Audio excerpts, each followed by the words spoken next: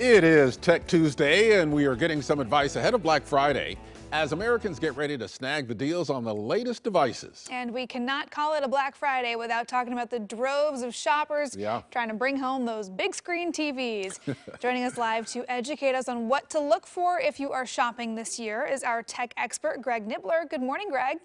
Good morning. Yeah, a lot of people looking to buy TVs right now. And so I figured I'd tackle one of the biggest questions that I get, and it has to do with acronyms that you see. There's so many acronyms on televisions, but one of the biggest questions is, what is the difference between QLED, QLED, and OLED, OLED, especially when you're looking for a mid to higher tier television. So here's what it comes down to, a very basic summation. So QLED is an LCD television. So it's what we're used to having, what we've had for a long time. It's the same kind of technology we've had, but they've added a filter on it that allows for quantum dots, which essentially makes the television brighter. You get brighter colors. It looks really good from the angles if you want to see it from the side. Also, if you have a room with a lot of brightness in it, like a lot of sunlight, say, and you want a television that can overpower that, QLED's a good television for that. OLED is a different kind of technology altogether. So it's actually something that provides for millions of little pixels that turn on and off on their own, which provides for amazing contrast because you can turn it off, you can get actually a perfect black, which means the pixel next to it then stands out a little bit more. So you see things that you wouldn't normally see when you're watching a television program. Like say there's a lot of like dark background stuff. There could be things going on in there you just can't see on your current television. So an OLED is going to allow you to do that with that great contrast. Boy, I'm glad you understand all of this stuff, because usually when I go look for a TV, it's like, oh, that looks good. I think I'll get it. And can I plug my computer into it? That's a good way to do it, too. I look at them, I'm like, well, they all look better than the TV I have. But now, so Greg, I was wondering, I've heard that Black Friday isn't always the best time of year to buy a TV, so can weigh in on this debate. Yeah, I mean, there's people that say that really it comes down to there's three really good times to get televisions. One of them is right around Super Bowl. One of them is in the spring when the new models come out. But Black Friday is still a great time to get a good deal. Are they going to be better? I mean, you could be looking at, pennies or dollars compared to what you could get around Super Bowl. Maybe there's a great deal that happens then, but there could be a great deal happening now too. So I would say kind of pick out what you want.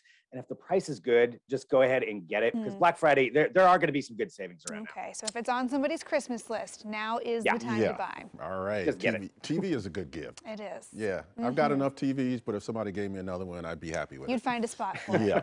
Yeah. Let's talk about the dog phone. Apparently, there's a researcher who has developed a way for her dog to call her while at work. My question is why? Why not? Well, that's a good question I don't think I can answer. But it comes from a woman at the University of Glasgow. So what happened was, she was at home during lockdown with her dog all the time, really enjoyed that time.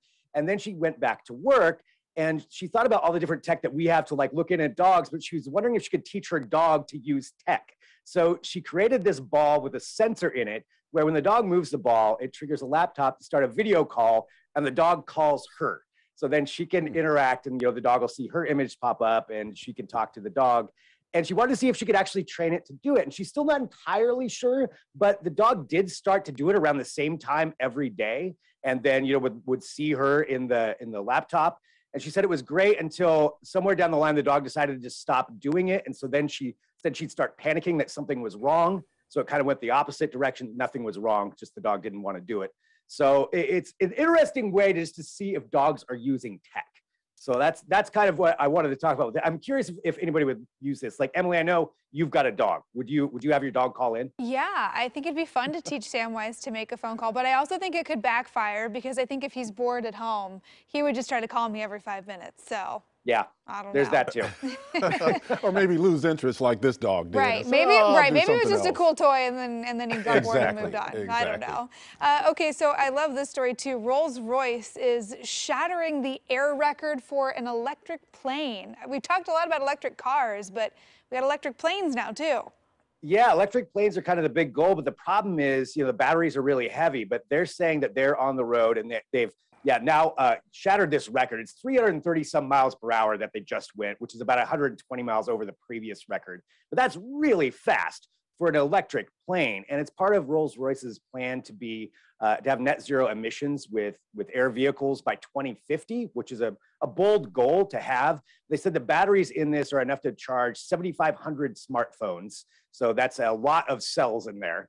And yeah, they're saying this is just kind of the first stepping stone toward getting there to having actual, steady commercial travel with electric vehicles. But first you got to, break some airspeed records to get some attention. Wow. Yeah, we're getting there though. Is it quiet though? I wonder, because you know how quiet electric cars are. Is this a quieter plane? That's a good point. Actually, I'm not entirely sure. I have to check on that. I know. I want to check it out. I'm intrigued. Yeah. Very interesting. Well, you just have to wear your earbuds while you're That's true. Flying in you the do want to plane. have that on anyway. Yeah. Greg, thank you for the rundown. Happy Thanksgiving to you. You have a good holiday. Yeah, same to you too.